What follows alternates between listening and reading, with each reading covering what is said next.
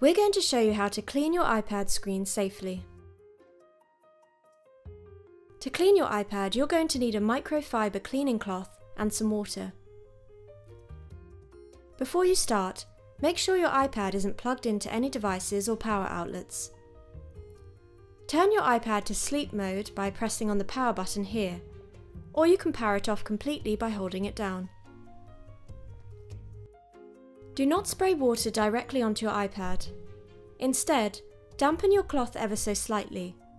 It's safer to use water than any household cleaners, which may damage your screen. With small circular motions, use the damp cloth to clean the iPad screen.